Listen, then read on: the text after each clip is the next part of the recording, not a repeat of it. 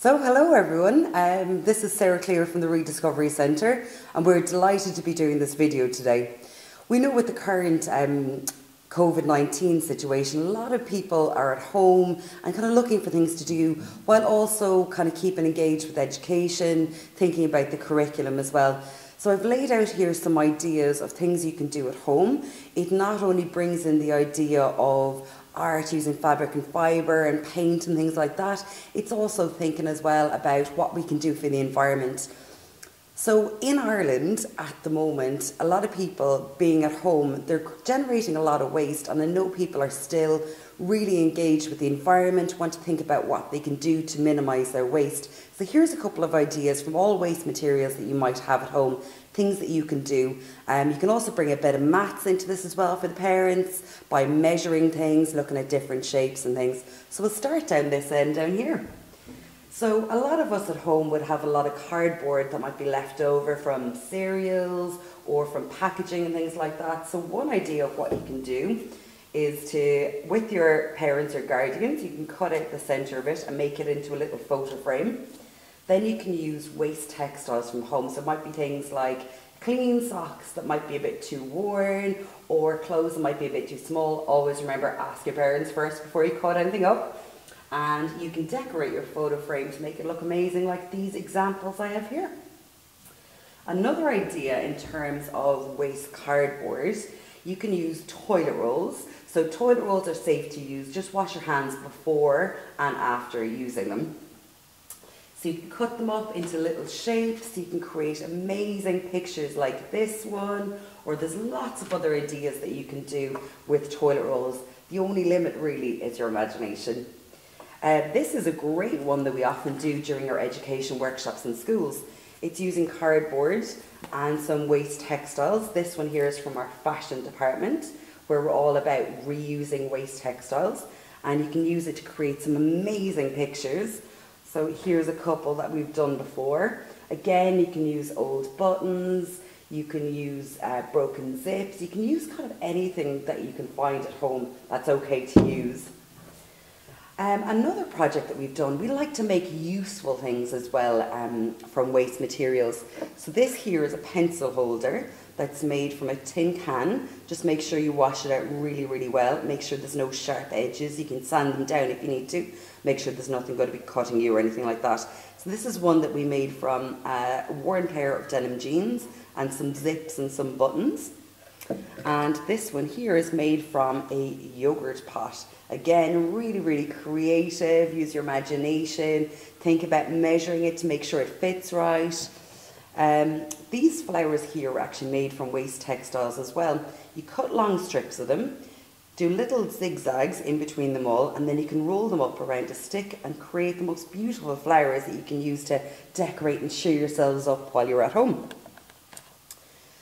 Some of our birds as well are, at this time of year, they're starting to make their own nests. They're starting to think about having chicks. So one thing that you could do is use an old milk carton.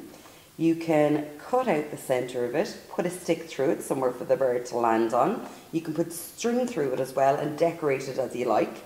And once it's dry, you can put it out into your garden, put some seeds and nuts and other things that are going to feed the birds while they're in this really busy time of year. As we all know, spring is a great time for animals. We need to look after our biodiversity as well. If you really feel like driving your parents crazy, you could make something like musical instruments. So this here was made from a plastic bottle, nice and decorated. You could use rice inside it or stones, and it does make quite a racket, but it can be a nice thing to do outside maybe as well. These are toilet rolls that have been decorated, and just using a stapler, then stapling the top, putting in some stones, and you've got your own homemade maracas. When it comes to waste reuse, it doesn't have to be just toilet rolls and cardboard. You can use really anything.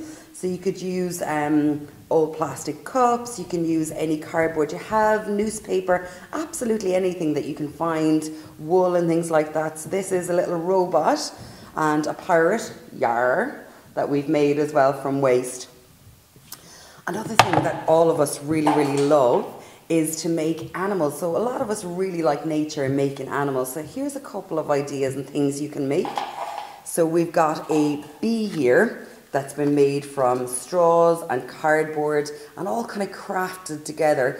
And remember, do a little bit of research on your animal first. Find out what it really looks like. How many legs does it have? How does it stand? So you can make very, very creative ones. Here's a beautiful shark that I absolutely love. This takes quite a bit of crafting and measuring and making sure that it all fits in together, but you can do some really, really creative ideas. And I think my personal favourite is our native red squirrel here. So you can have a look at that one too. If you're a little bit older and you're looking, or a little bit more advanced, you might be looking for other ideas and things you can do. So this is a really, really good one. This is using Capri Sun packets. You can cut them up, fit them into shape, and you can make your own lunch bag for when we finally get back to normal life, getting back to school and things like that. So this is sewn together using a sewing machine. Another one that I've got here is making your own tote bag. So this is actually made from an old, the fabric from an old umbrella. So you can cut it out, make it into shape, and then you can decorate it with things like crisp packets, or whatever you've got at home really, whatever you think will work. But again, just get your parents to help you when using the sewing machine.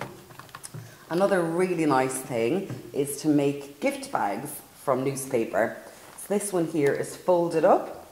It's done using 2 sheets of newspaper to make it nice and strong, and you can put your own string or ribbon as well. And when we finally get back to real life, you'll be able to make things like this, give presents to your friends or your teachers or your family and things like that as well. Another great one that you can do, so something for the playroom, is to make something like this. So these are our seats here. These are made from bottle crates. Again, just make sure to clean them really, really well. Use some sterilising fluid if you can. Let it dry completely, and then you can make your own tops for them as well. So this inside here is some timber for rigidity and stability, and then we covered it with a little bit of foam, covered it with fabric, and here we've got some lovely mat symbols because we like to do giant mats here at the Rediscovery Centre.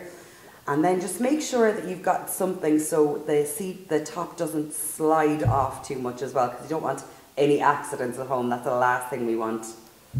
And this is one of my favourite projects here at the Rediscovery Centre. This is our recycling bin, which is actually made from waste plastic bottles. We used an existing metal frame. We put holes in the tops and the bottoms of all the plastic bottles, threaded through some wire, and then used it to create a lovely recycle bin. I think it's very obvious what this is when people come into the Rediscovery Centre here as well. So you can make your own version of this using whatever you like. Another thing you can do at home is to make posters and try and educate people at home about what stuff should go into which bin at home. A great resource to use is mywaste.ie, so you can look up, make sure you've got all the right information. Then you could give it to friends or family when you see them in a couple of weeks as well. So that's just a few little ideas of things you can do at home, looking after the environment, looking after yourselves, and getting creative. So go have fun and enjoy, and there'll be more videos on the Rediscovery Centre website and on our social media as well if you'd like to have a look at those. Thank you.